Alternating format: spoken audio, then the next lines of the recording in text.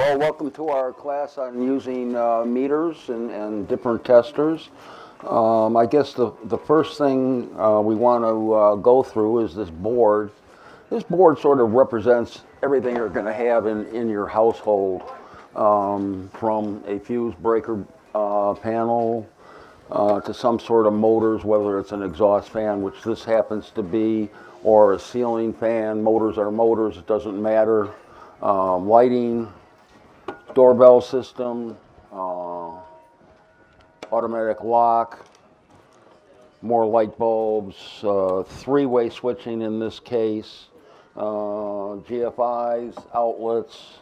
So it represents just about anything you're going to find in your house. The only thing missing here is an intercom system, which that's a different class. All right. What kind of test instruments are most common out there? We have numerous different types. Here we have what's known as a clamp meter. It's also a voltage meter, but the clamp is designed specifically to measure amperage, not voltage. Okay, you're going to have to know the difference between voltage, amperage, watts, things like that, in order to make use of some of these pieces of equipment. A sophisticated volt-ohm meter, multimeter, true RMS, very inexpensive digital multimeter. Difference being this is like $20, this is like $200.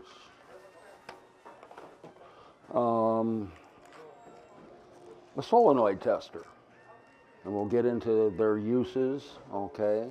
This is what most apprentice electricians will carry along with a voltmeter, of course, but they do have their specific uses, and it's sort of explained in some of the documents you have there. A circuit finder. So if you don't know what breaker or fuse is controlling your circuit, this will track the circuit. This is just an adapter for use of the tracker. So you could clip it to wires, or you could screw it into the light bulb socket if you're testing lights. Okay. Obviously, this is made by the factory. If you just want to test a light bulb, this is two pieces.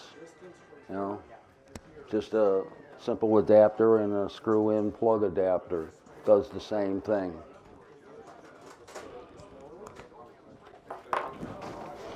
And then we have the non-contact testers. All right, you don't have to be touching the wires in order to measure the voltage. Whereas with most meters and the solenoid tester, you're going to have to plug it into the socket or touch the wires with the leads. This won't tell you what voltage you have, but it'll tell you whether the circuit's live or not, just by its beeping. All right. Let's turn on our house here, and we should be live. All right.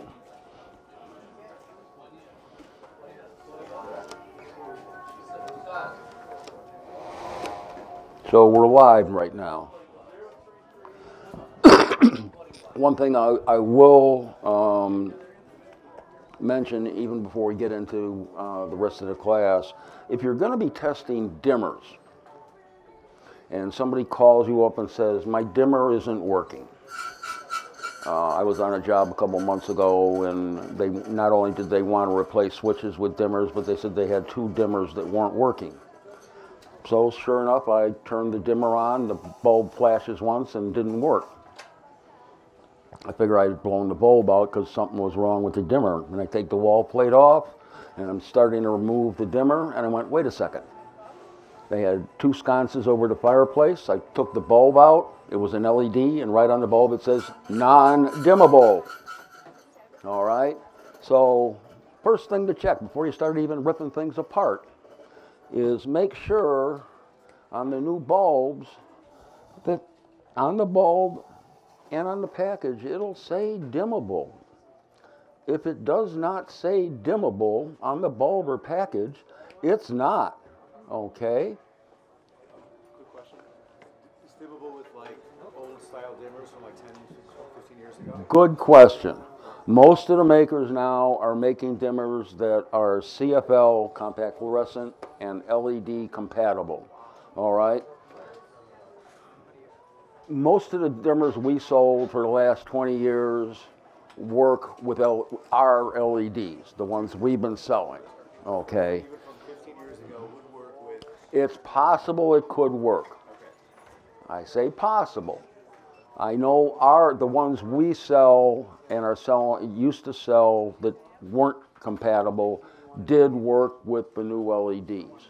But that doesn't mean that some other makers are out there. I mean, there's all sorts of people making LEDs now, and I can't guarantee it. It depends. Yeah, the only thing I can say is try. You know, if it works, good. If it doesn't, you'll know you'll have to replace that dimmer with one that is LED compatible. You'll also notice on those kind of dimmers that it may be a 600 watt incandescent dimmer, but they probably limit it to 150 or 300 watt LED. The reason for that is, even though the LEDs use much less electricity, putting out 60 watts of light, but only using 9, there's capacitors in here. And when you turn them on for a second, it acts as a 60 watt bulb because that capacitor has to charge up in order to light the LEDs. That's why they downrate them, because of that startup, okay? So you're gonna run 600 watt incandescent or 150 or 300 watt LED. 300 watt LED, that's a lot of 9 watt LEDs, okay? So it's compatible. It's based on the 9, not the 60. Right, that is correct. That's actual wattage of the LED compared to actual wattage of the incandescent. So 150 watt LED, Actually more volume. right. And again, CFLs, if the package doesn't say dimmable, which this one doesn't, it's not. Don't try and dim them, okay? One of two things would happen. You're either gonna burn out your dimmer or you're gonna burn out the bulb. They're not compatible. And what's happening with the LEDs, even if the dimmer is non-compatible, again, the electronics in the dimmer and the electronics in the LED are fighting each other, okay, because the dimmer is sending pulses to the bulb and it's interfering with the electronics of a non-dimmable LED. That's why they sort of blink or just won't work. All right, let's get with our uses of some of these. A simple non-contact, there's many brands out there on the market. We have 4 different ones here, and all it's doing is going to tell us if we have power.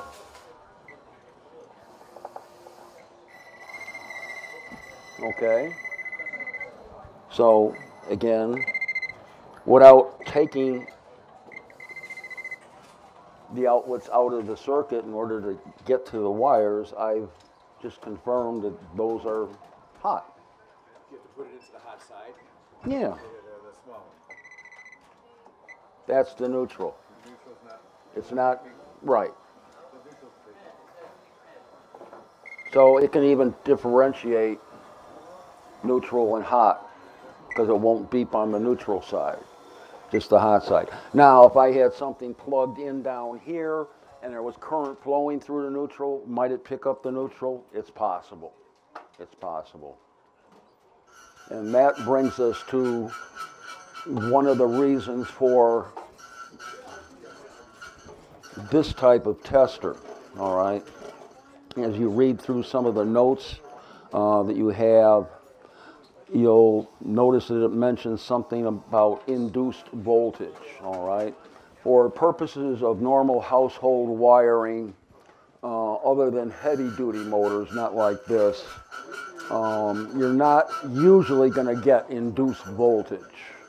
Induced voltage usually comes through capacitors or inductors that are used on motors, air conditioning systems, furnaces, things of that nature that could throw a weird signal into your voltage system. What the solenoid tester does is tends to ignore any induced voltage that is there. In other words, it provides its own load, and it has to have a pure voltage in order to run the solenoid in this solenoid tester. It's a mechanical thing.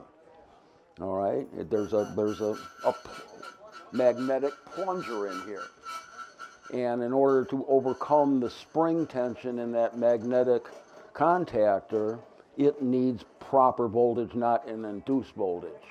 Induced voltage has really no power behind it. It's just a phantom signal that could be coming out of motors somewhere or other electronic equipment, all right? I'm not going to get into it that much. Even one of your articles will say that for purposes of most testers here for a household, you're not going to find induced voltage unless something's going seriously wrong, all right? So your resistance as measured and your voltage as measured by these instruments are going to be mainly correct.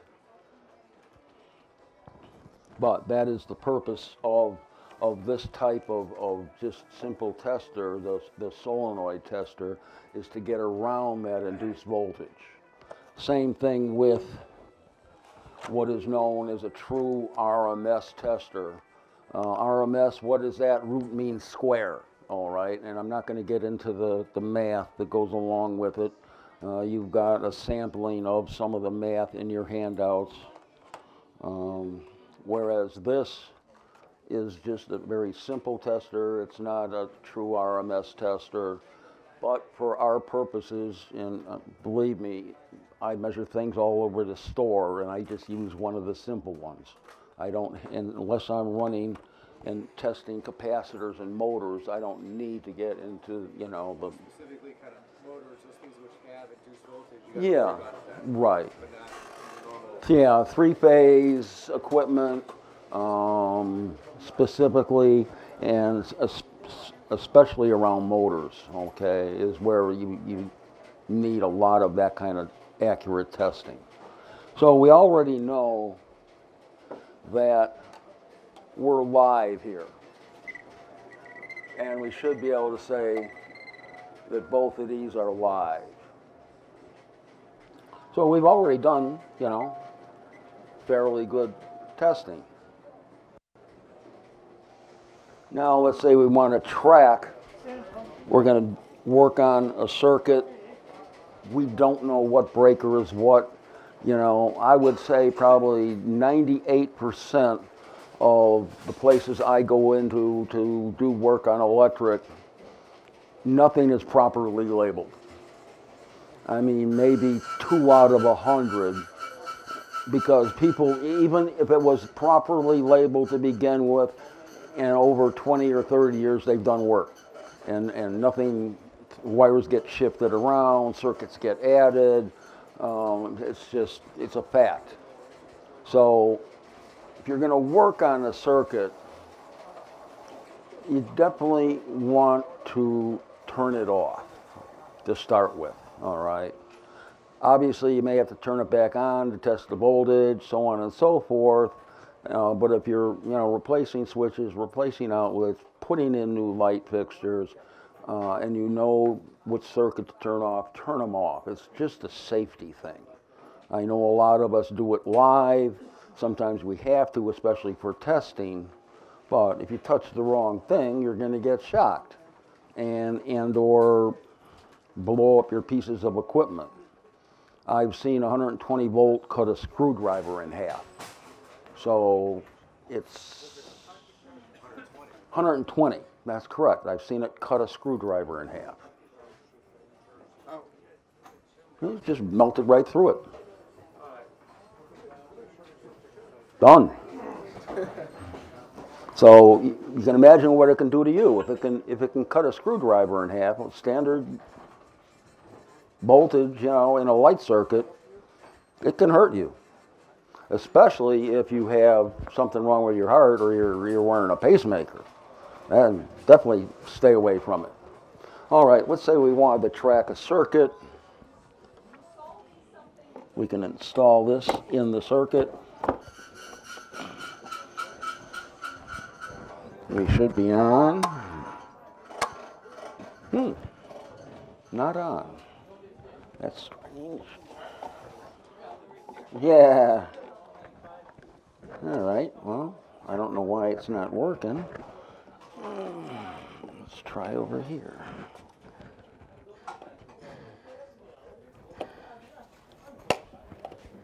All right.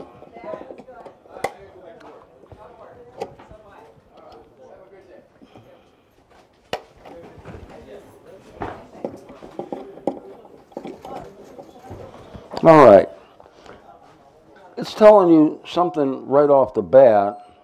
Number one, it's live, and if you can see the two orange lights, and each one of these comes with usually an instruction sheet on it, or in some cases, it's printed right on the testers, okay, what lights do what. The two orange just happen to say that that circuit's wired properly. It's not backwards, it's not whatever. In cases of GFIs, the new ones, not within, I'll say 4 years, the new ones will not work if they're wired backwards. The old ones would, by the way. But the new ones will not work if they're wired backwards. So normally if you're testing GFIs, you don't have to worry. Now, this is also a tester in its own right. If I wanted to test the GFI to make sure it works at a certain threshold of voltage leakage, I just pressed the button and it just tested that GFI, turned it off. That was the GFI clicker we just heard, not the button. Correct. Now the GFI is back on. All right, so. More of a true test than the test button on the GFI itself? Yeah, because it's measuring to a certain external voltage leak. It's actually taking voltage from the hot and throwing it into the neutral as opposed, or throwing it into the ground as opposed to the neutral. Pure test, okay. Right, and again, there's much more sophisticated GFI testers that you can actually tune to see what their threshold is, and test it at different thresholds. A lot of times on heavy circuits, those will have a high threshold, but if you have a 30 amp GFI or whatever, where you're plugging motors and stuff into, as opposed to the household bathroom kitchen, which should have a very low threshold of leakage. All right, and again, the GFI is comparing the hot, the neutral, and if it sees that there's voltage going elsewhere than the neutral, then it pops. That's what it's designed to do, because mainly your shorting like that is going to be around water, and it's going to go to ground and pop. Okay, so we have a tracker in there. Let's turn on our meter. You can hear it. Okay. And see if we can find the breaker.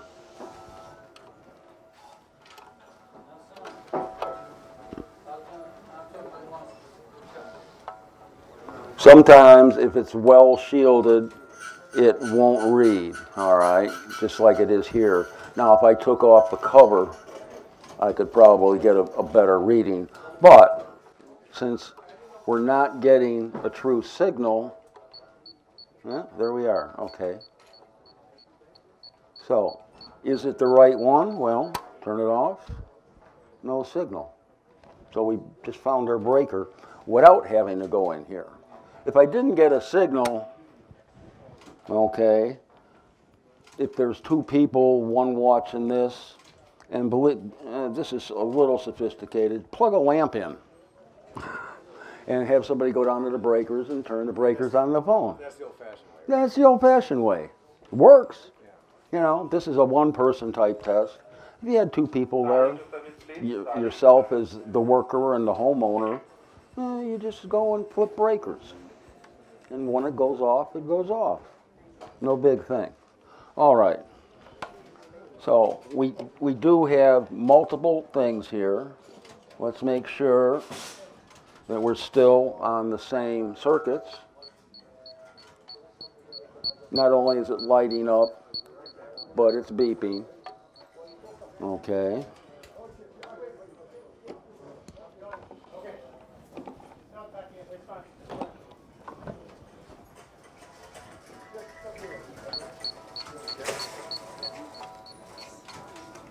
All right.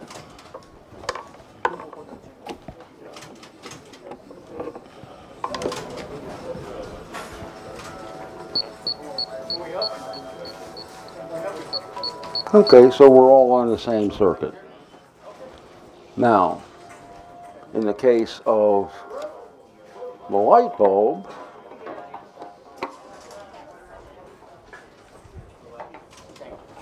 again, this is my homemade tester.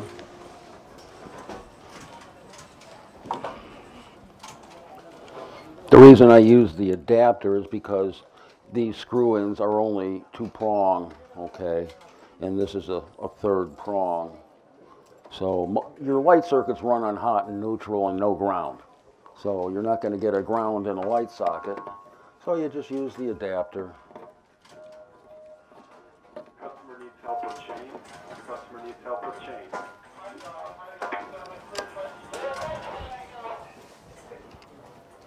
And we'll see if we get a signal through there. It's on a dimmer, so the dimmer may interfere with it. But it's still giving out a signal. Different circuit. So my lights just happen to be on a different circuit than my outlets. That could happen in the same room, by the way. Just because you have one room with lights and outlets in it doesn't mean they're going to be on the same circuit. Especially in new houses, the lighting circuits are usually separate from your outlets. That's because lighting circuits generally take a lighter load than what you would be plugging into your outlets. So most of your lighting circuits will probably be 15 amp, where your outlets, especially in a kitchen and a bathroom, very well could be 20 amp breakers and or fuses. Simply because your refrigerator takes 12 amp, your microwave maybe 10 amp, dishwasher could be 13 or more depending on how big the dishwasher is. So your circuits add up quite a bit with outlets. Some of your big computer systems, especially if you're a gamer and these things are running red hot, they're probably running near 15 amp on your big computers, and that's just a little desktop thing. They can run into high amperage. And your newer TVs, these 60-inch TVs that you're getting now, even though they may be LED or plasma, they take a lot of power. Not as much as the old tubes, but these big TVs can take a lot of power when they're plugged in.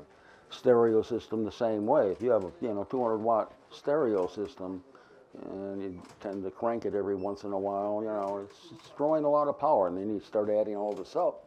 So usually, your lighting circuit is a little separated from your outlets in most new construction.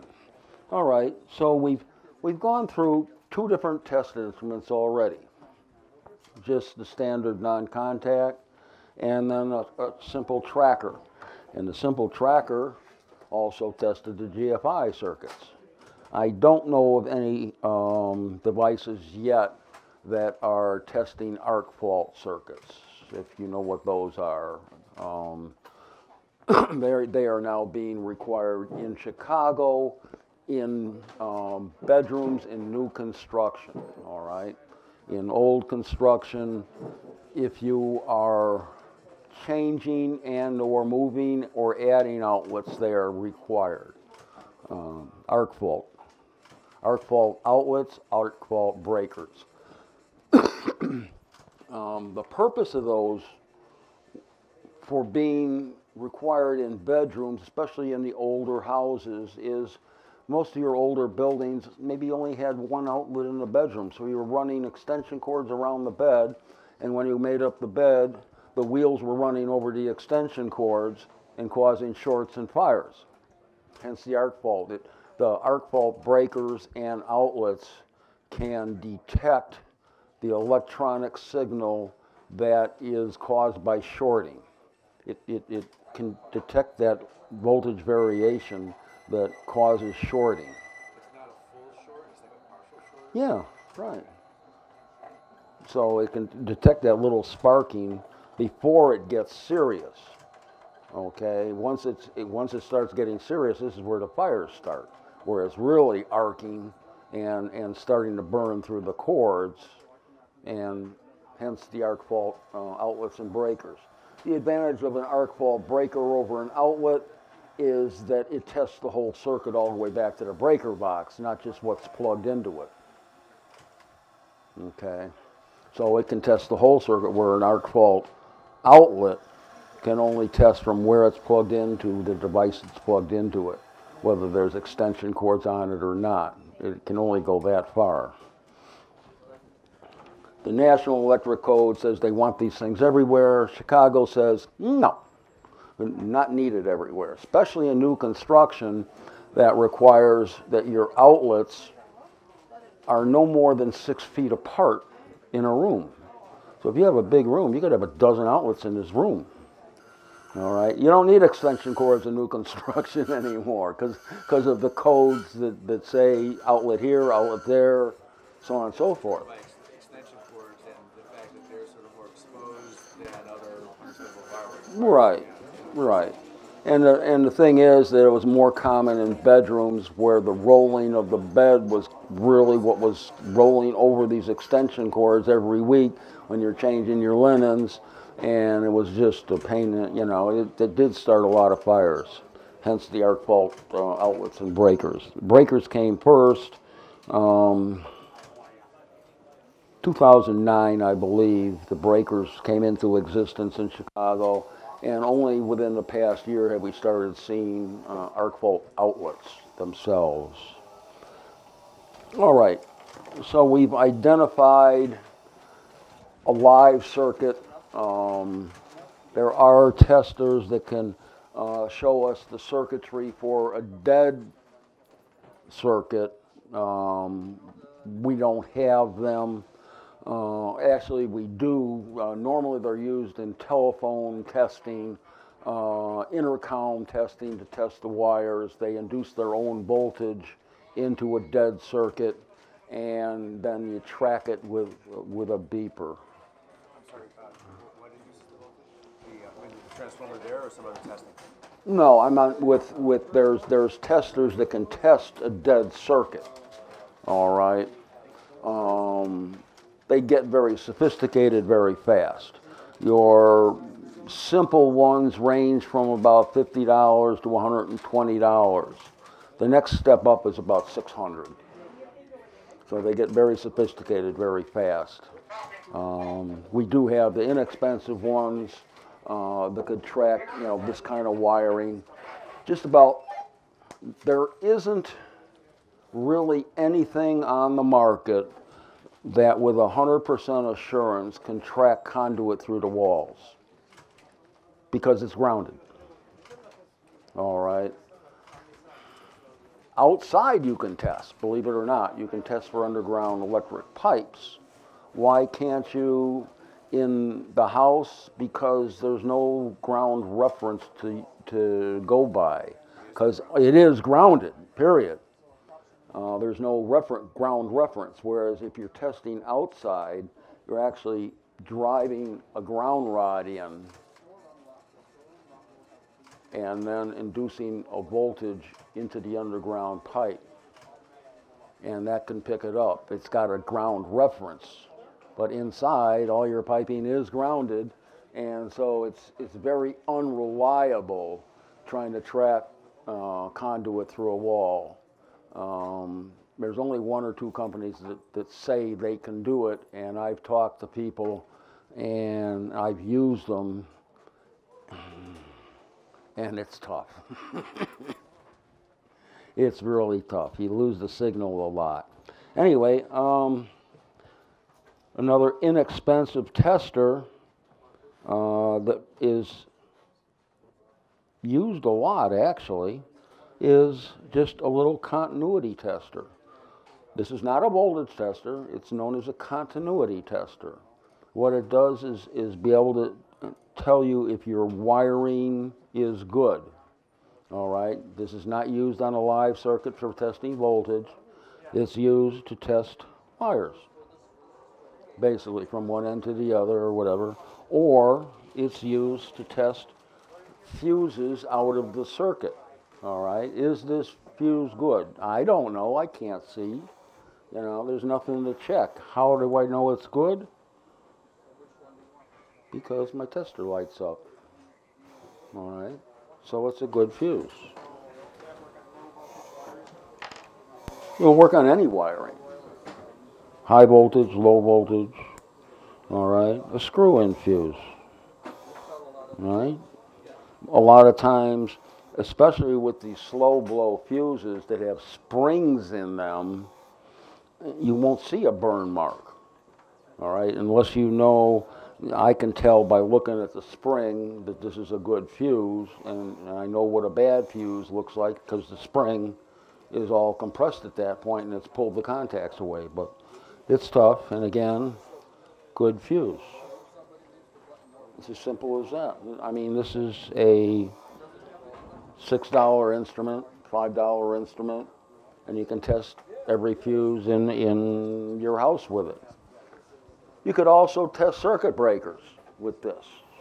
All right, how do I test a circuit breaker with this? I take it out, I remove the wiring, and then I can hook this to the circuit breaker and click it on and off, and it'll be half a test. It'll at least tell me, is there voltage passing through the circuit breaker? Is it capable of passing voltage? Now, that doesn't load test this. All right, it could still be a weak breaker, and on the simplest loads, it'll turn itself off. But just by playing with the circuitry, you're going to know that. Can you test breakers with this? Sure.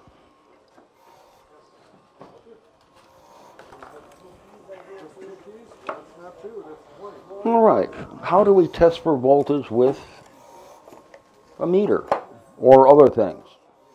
Simple meters do many things. You can see all the, around the dial here. All right, if again I wanted to test a fuse out of the circuit with a meter, some of your paperwork says put it on continuity. Well, a lot of meters won't have continuity, especially as they start getting up into the upper range. But what they do have is resistance. All right. And how do I test my meter before I even go to test something else? Just put the leads together and my readings change. Okay? Just by testing the meter itself, I know now my meter's good. I've taken this out of the equation. So anytime you use a meter, you want to test the meter before you start plugging it in. Just make sure the battery's good.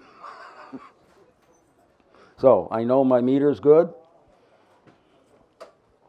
So all I have to do with the fuse is say, the same with the little continuity tester, there's my fuse is good because my readings change on the meter. It goes like to zero, basically. Yeah, right.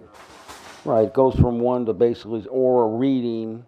Here I've got 0. Occasionally, some of the bigger fuses may test like 1 ohm or something like that.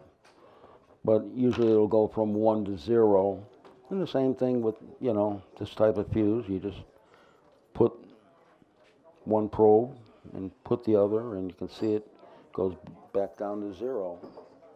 And it does the same thing as the continuity tester. Might want to measure voltage, and again, most meters will have AC and DC measurement. Most of your household is all AC. The only time you'll get into DC is usually in your intercom and or door lock circuitry. I just happen to have this one set at 24 volt DC. Okay, whereas, this is running AC.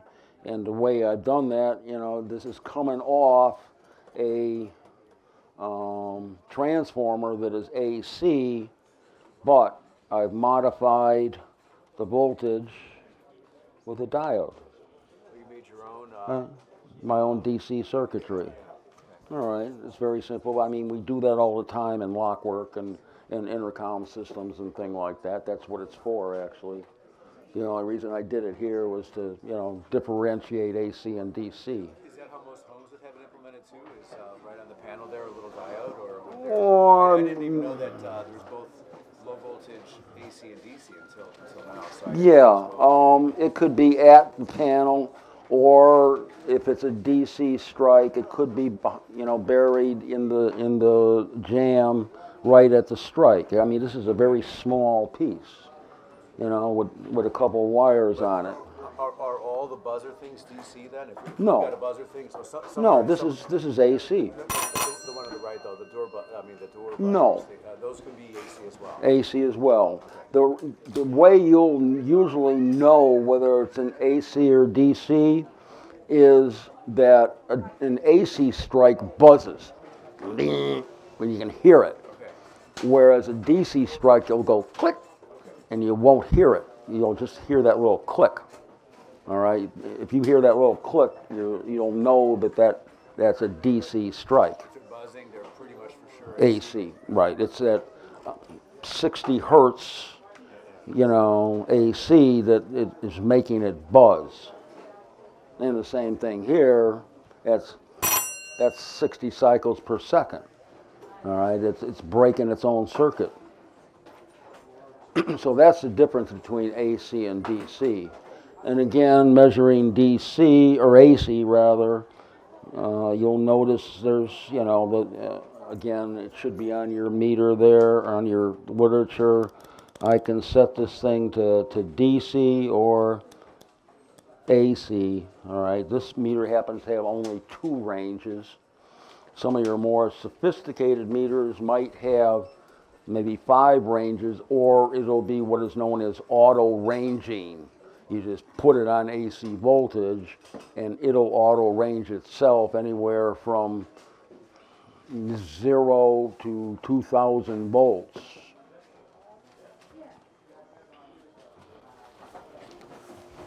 In this case, all I've done is set it to it has 2 ranges, 200 and 500. Well, we know that most of our voltage in the house is going to be 120 volt, 124, 120. It varies a little bit, but it's around 120. Okay, it can go down to 110 and as high as 130, but it should be in that range. If you're out of that range, there's a problem, and it's normally Commonwealth Edison. And that becomes especially important when you're dealing with 3-phase motors, but that's a different story. All right, so why don't we test our outlet? 119.56, whatever. So we know the voltage is proper. Same thing here. Same thing, same readings, because I'm getting the same voltage source. So I've just tested my outlets with a meter. No big thing. That's how you do it. Do the meters need to be the one side hot versus? I mean, they'll read in either case, right? On AC, it doesn't matter. Yeah, but they kind of, I think they're kind of saying, oh, put the hot one into here. Is it just so you know which one's hot? No, no. AC, it doesn't matter. Okay, whether now on DC, if I put my red on the negative on DC, what will happen is a negative will show up here on the, it'll still read the voltage, it's reading it backwards, and it'll say, oh no, this is a negative 12 volt. So I reverse my leads, make sure my red goes on the positive on a DC circuit, and go from there. You'll see I have, this one marked AC and DC. So let's switch to DC. And again, DC this is probably the only place you're going to find DC in a house is in lockwork and in intercom systems. All right. Intercom 2 is DC usually? Well, no, your intercom panel is AC, but if you have strikes, you can be running DC voltage. The panel will still run that DC voltage. Talking to the front door, press the button. That's AC. That's AC. And ours is kind of scratchy sounding. I think that's a power issue, or just the button is wearing out? It could. You press it, you hear like noise. It could be one of a couple things. Number one, these are not sophisticated speakers to begin with. All right. So they could be, and again, the buttons could be wearing out, the speakers could be wearing out, or one of the other things that they don't even tell you in the installation instructions, usually, but this transformer that would run, let's say the AF1000 amplifier panel itself, should be 6 feet away from that panel. I'm not saying 3 feet and 3 feet. I'm saying lineal distance, 6 feet away. Why is that? Because as it stands right now, this transformer, not only is it broadcasting through the air, it's broadcasting through the wires. All right? It's broadcasting a magnetic voltage straight out into the air right now. Okay, and it's also doing that through the wires. And some amplifier panels are sophisticated enough to pick up that interference. You say the amplifier panel, meaning The panel that runs the whole system. what you're pressing the buttons on. No, You mean like that? the main panel down in the basement that runs the whole system, not your apartment station. Okay, so if you hear weird sounds, that's the first place to check, is to make sure that this is 6 feet away from your amplifier panel on the intercom system. The other place to check is open up the door panel itself where all the buttons are outside, and make sure that the speaker wires are in a separate cable from the button wires. The button wires are an AC voltage direct. Your speaker wires will pick up that sound if they are in the same cable. All right, they will pick up the AC 60 hertz cycle interference. So, and they do recommend that on the intercom system, is that the speaker wires themselves are in a separate cable from all the button wires. So those are two things you would look for immediately to see what's causing a scratchy noise. Those two things. And you can also check down where the amplifier panel is, because you'll see where the two speaker wires are coming in. If they're all in one common cable, that's wrong. They should be in two separate cables. The speaker wire should have its own pair in a separate cable. Doesn't matter if they're next to each other. It should be a separate cable. They can be next to each other. Yeah. Not wrapped in the same thing. Right. Okay, how do I measure DC? Again, you have to know some of the circuitry that you're dealing with. So on my DC circuit, not only do I have, millivoltage, but then I have 20 and 200 and 600 volts. Well, I know that my circuitry, because it would be labeled somewhere, and this just happens to be 24 volt DC, you'll see I'm getting two different voltages out of this transformer, by the way. It's a dual I could have two separate transformers also hooked up like this. I just happen to be getting two different voltages out of this system. I happen to be getting 16 volt AC and 24 volt AC that I then convert to 24 volt DC to run a DC strike. Okay, and you notice, you can hear it. This is a DC strike. You hear just a little click. If this was an AC strike, it would be buzzing. And it's locked now? It's locked now. Okay. And I push the button. It's unlocked. So can I test the DC? All right, I've got it on 20. Let's put it to 200, because I know I've got 24 volt, not 20 volt that the meter's rated at, and I can then test my voltage, hopefully.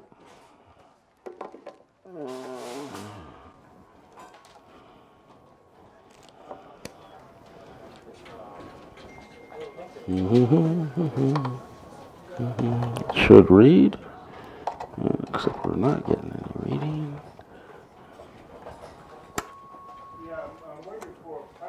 So it'll pick it up, but it's not reading it properly because there's nothing going through.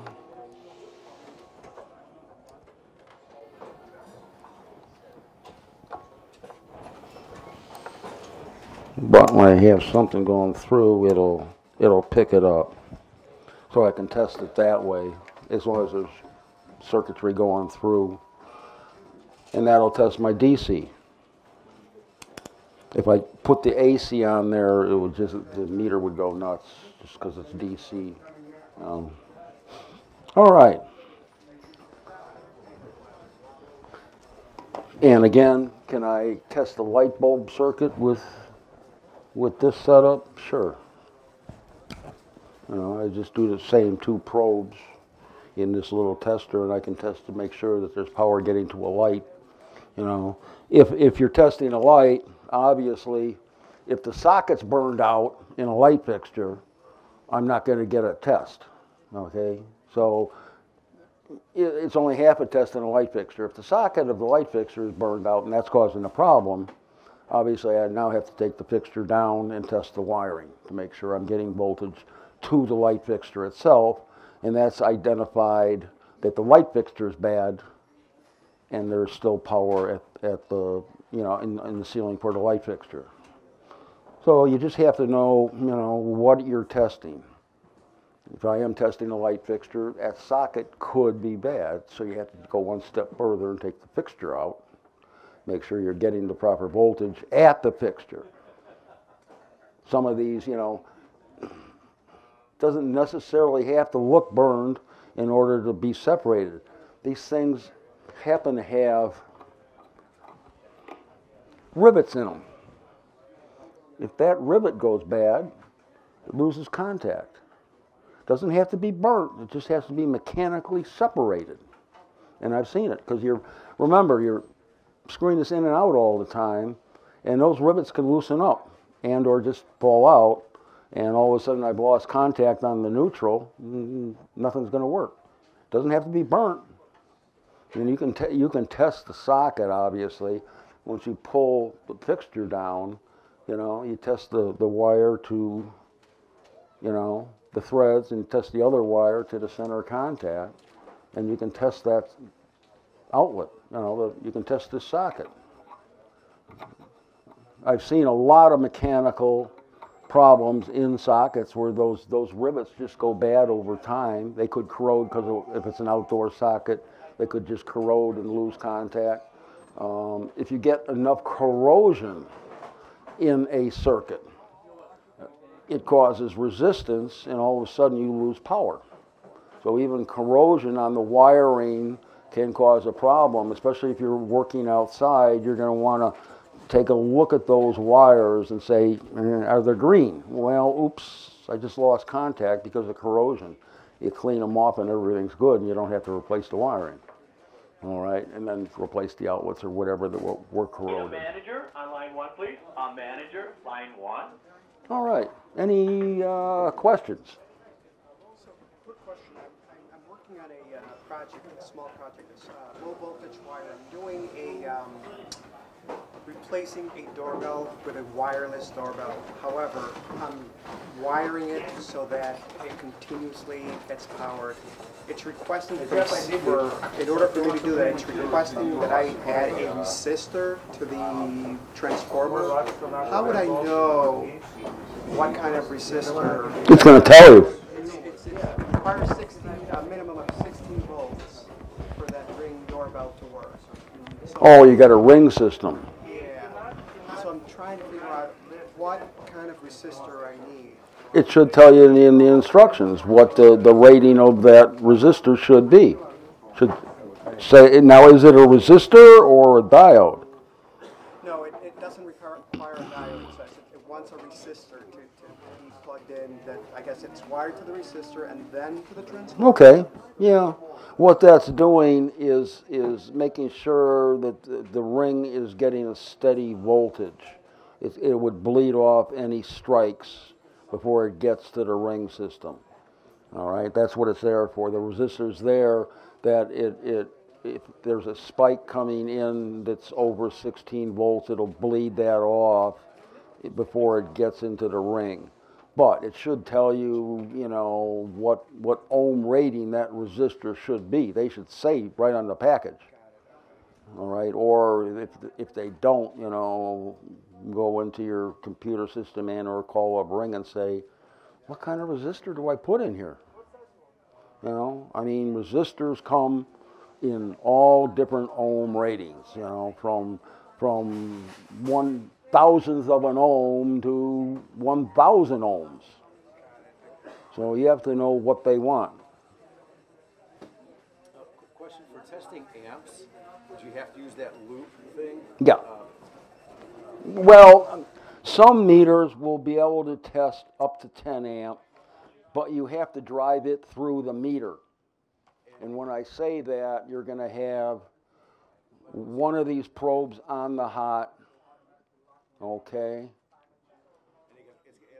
It has to go through the meter.